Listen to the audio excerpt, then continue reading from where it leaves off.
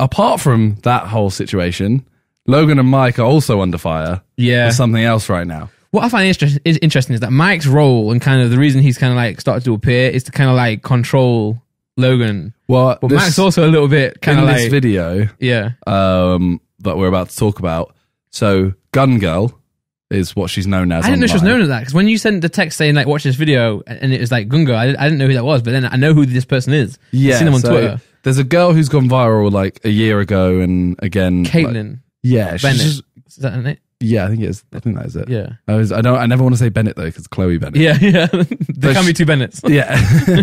So she's gone viral because she really supports the Second Amendment, the right to carry a firearm. Yeah, she's like very into guns. Yeah. She had like a graduation photo or like a prom photo with her and her, I guess, date or boyfriend at the time, where they were like literally, she was in a dress like carrying like a massive like machine gun. Yeah, so she's just very like pro guns, and they got her on the podcast about a year ago. They kind of did this. They kind of not set her up, because they had a debate about guns. She's very, very factually backed up, right? Well, yeah, I mean, if you're going to support, if you're going to be for guns and support, you need to have an argument, right? You need to know why you're doing that. You can't just be like. That's the thing with debates, right? Is like, especially even on this podcast, like, I don't know enough about anything.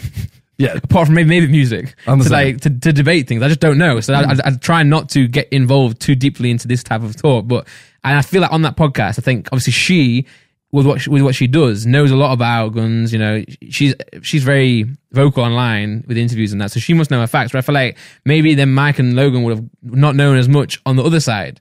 Yeah, because Mike seems to know like a bit. Yeah. Like Logan stays quiet for most of that. But she basically, you know, came up with facts that Mike was like, oh, I don't think that can be true. And they fact checked it and it was true. And then a year later, she's gone viral again, and they've now deleted the podcast with her. Yeah, they deleted it on the podcast as well. Yeah, like, and they said like she's the only guest we've ever had that we're embarrassed to have had. Yeah. So then she's done a video now explaining that when she met them, they were both horrible, breaking down some stuff. Like they talk about her harassing people at the Pride March. Yeah. And they're like, oh, it just went viral last week. And she was like, the video was 9 months ago. Yeah, so I saw her by going viral, not on the Pride March one, but she was going to universities and asking people certain things. So I think recently she's kind of blown up again. Yeah. And like Mike says, you know, oh, this is a 2-minute clip. You should go watch the whole thing. I watched it last night. It's like 5 minutes. Yeah. And she's there like, the video's 18 minutes. Yeah. So I don't know what Mike is talking about. And I don't know, we're not going to go into like rights and wrongs of guns and firearms and stuff like that. But just the situation, who do you think is coming off worse here? Oh, it's hard because I mean, I don't agree with what she says, what she stands for. But I do think that if you're going to have someone on your podcast and you're going to make it your job to interview them and have the debate, you have to not only read up on the facts, but you have to like invest your time and yourself into the subject of what you're talking about. Because clearly she is an activist in this, in her opinion, and she is very vocal in it. So she will be backed up. She will have what, you know, whereas Mike could do a bit of research, but at the end of the day, unless he's like out there daily, you know, anti-guns or anti-whatever they're debating, I feel like you can't really have the same debate. Because did you watch the... So Mike says, sorry, I keep coughing. Yeah, Mike says that she goes to that Pride March and she's harassing people and she's like asking leading questions and stuff like that. Yeah. And she's there like, that's the opposite of what I'm doing. In fact, I was actually getting assaulted, getting pushed. Yeah, blah, blah, but then again, like she's saying that, innit? So there's two sides to that. You don't know. And there's one bit in her video, which obviously she's showing clips of her. I'm not saying that she's not getting assaulted, but she's only showing that part. Whereas there might be other parts. She might be assaulting them or aggravating them. Because there's one part where she's holding the microphone to someone. This is what I was actually going to say. Yeah. So there's like a girl that runs into her and she's like, oh, I was pushed. And it's like, well, you weren't, obviously. And it's like, okay, I do feel bad. There's one where apparently she gets spit on. Yeah. And it's like, it is bad. But there is one where she's holding the mic in front of a guy and he goes, get that out of my face. Swats it out the way and she moves it back. Puts it back, and he does it again. And I'm there like, you can't say that he's aggressive when you are sticking a mic in his face. Yeah. And there's also the one where the guy spits on the mic. Yeah. You don't know the prior. No, you don't know what happens. She may have gone up to him holding it in his face, and he's looked at it and gone like, "No, I don't want to do this." Yeah, I mean, spitting is vile, but you don't vile. know what happened before that. You don't know if she's So tried to make him look bad. I saw some clips of her on Twitter speaking to people at university about like whether it's good to put like sanitary products in men's toilets, blah blah blah. And I think she was trying. I think she goes to people asking very like confrontational, leading subjects to try and trap them and try and get them to have an opinion that fits her narrative. And then sometimes when they don't, I mean, to be fair, no, she doesn't actually, because she posts whatever, even if it looks bad on her interviewing someone, she does actually post it. So I guess that's fair with what she's doing. But yeah, it does seem like she's quite aggressive with what she asks. So I don't know the full story. I don't know enough about her, which is why I'm not going to speak much about her. Which is the same thing with Mike. Like maybe they shouldn't go that on the offense to her if they don't know how to back it up, because she clearly has like backed up her points and showed how he's wrong, how Mike and Logan are being hypocritical in what they say to her than in previous podcasts. So yeah, it's a tough one really. I don't know enough about it, but because there's the bit, she shows a bit where she's talking to a policeman and the policeman lies and says you have to have a press pass, blah blah blah, and then she says I'm the one actually being assaulted, and he says we've had a lot of complaints about you. And I'm kind of there, like, Logan said the phrase, which I disagree with it completely. He said, oh, she's going to places and she's kind of being treated like she deserves. I don't agree with that. But in my head, I'm like, don't go there. Yeah. Like, if you're getting treated like that, don't go there. But then again, what she's trying to do is trying to get a debate. Yeah, I completely get that. And if she doesn't go to those places, she's never going to get a fair debate, I guess.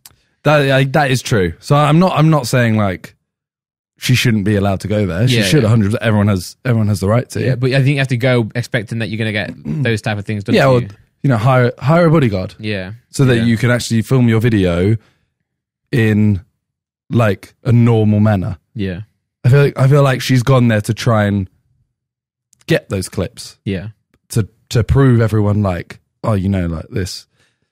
I don't know. It's another weird one where I'm kind of thinking like, I don't agree with it, so obviously we are going to be biased.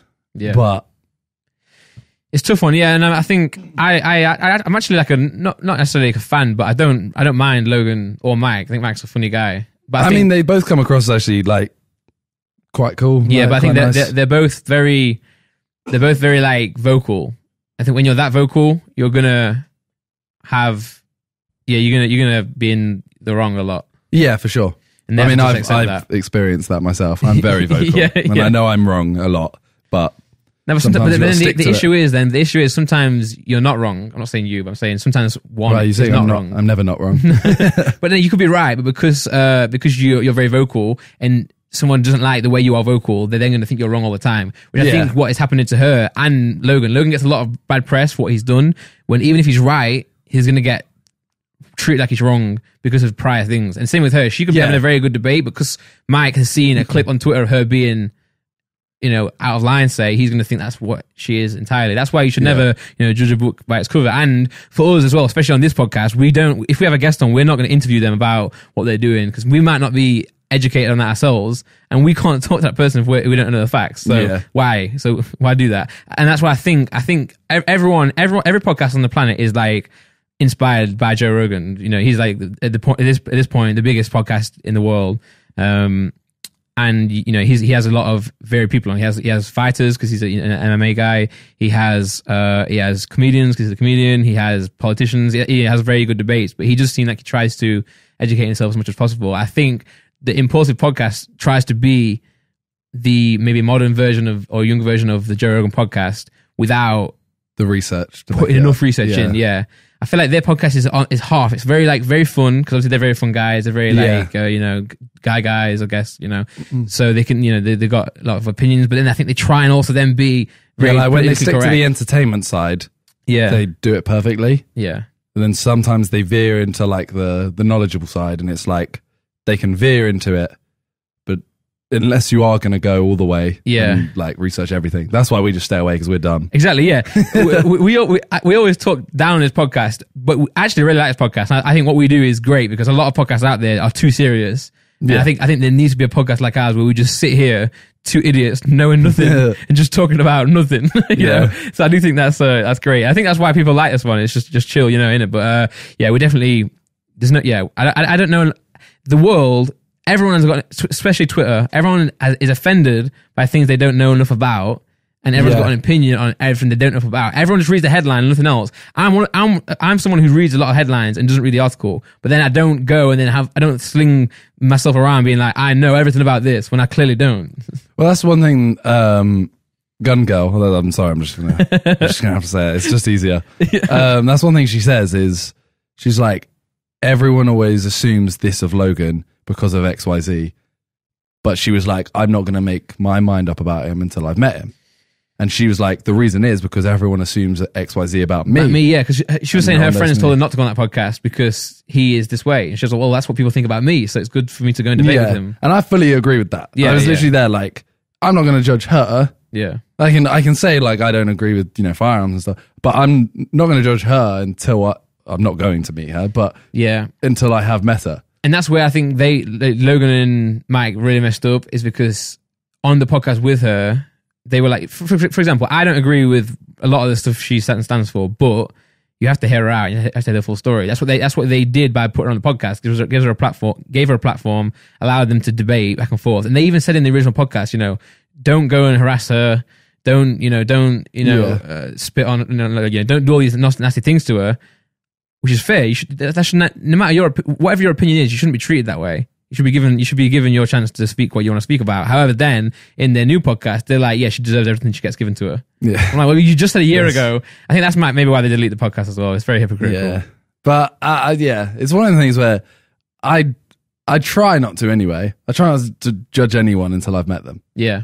You can judge like what they've said or what they did, but I'd regard that separately. Yeah. Like Logan's the big mishap. I'm like, yeah, that's like disgusting. That's like one of YouTube's biggest mess ups. Yeah. But him as a person, especially now, I've only met him twice. Both times he seemed very nice. Yeah. I've only met Mike for like 10 seconds.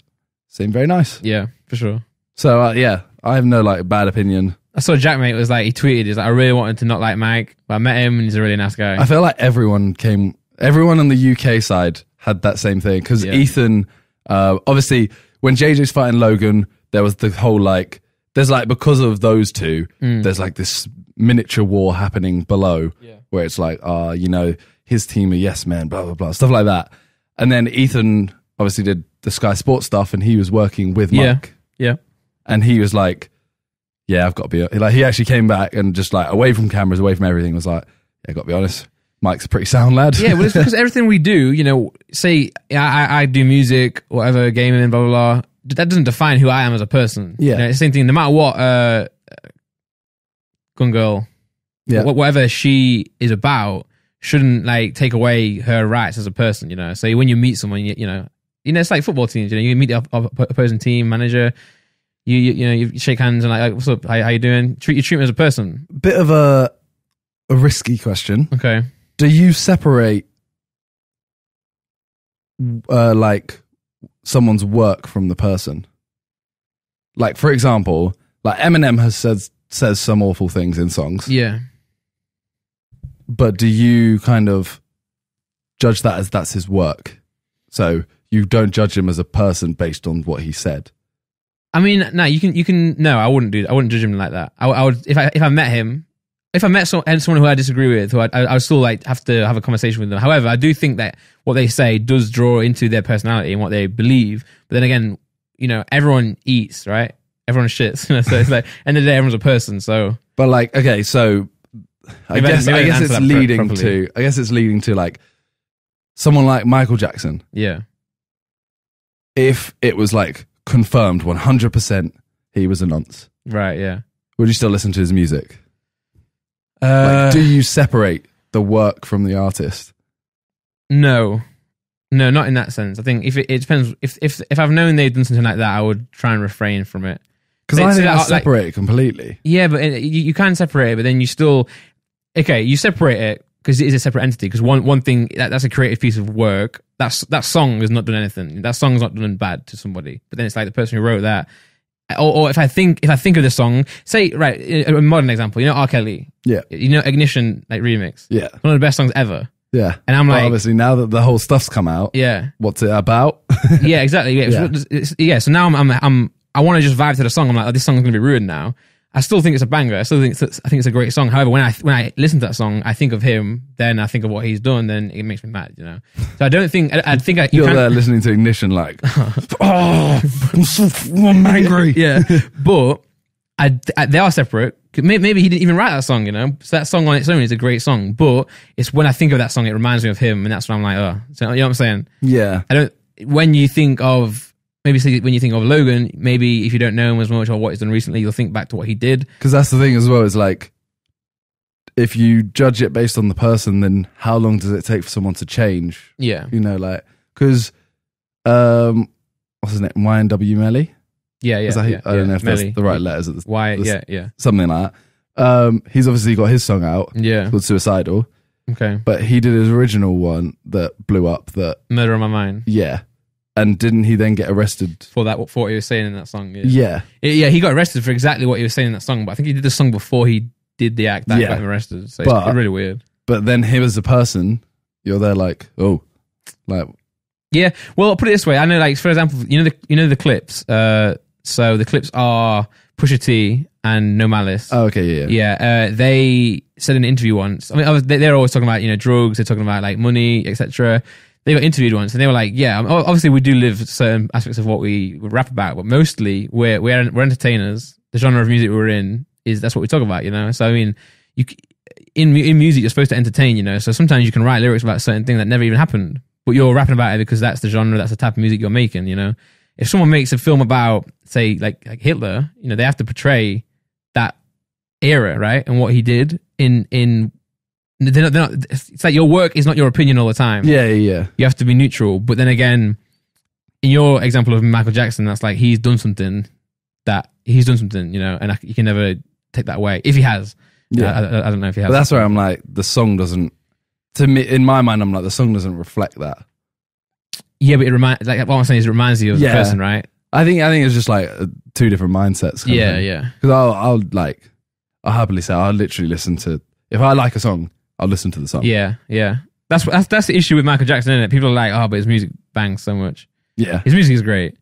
And it shouldn't. It's alleged. It's not. Yeah, alleged, yeah. I don't know. I didn't even watch that documentary that went around. I just... See, we ain't clued up. We don't do research. Exactly. I just don't know. I don't know what I'm talking about. We'll just talk. Can we talk about football?